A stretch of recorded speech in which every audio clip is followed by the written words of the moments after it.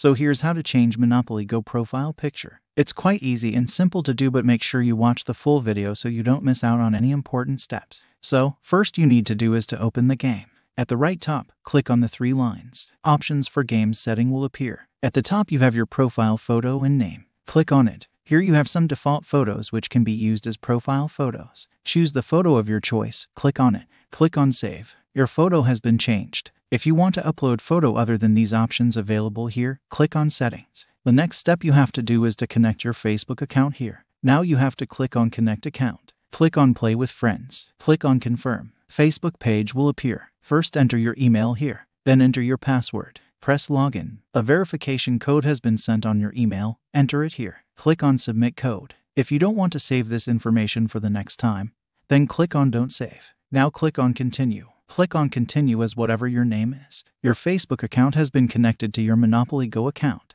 Now refresh the game by closing and opening it again. Click on the 3 lines on the top. Click on the profile photo. Now you can see your Facebook profile photo here. Click on it. Click on Save. You can see that your profile photo has been changed. Whatever picture you want to use as your profile photo in the game, you have to upload it on your Facebook account and it will be automatically uploaded as game's profile photo. So, here's how you can change your profile picture in Monopoly Go.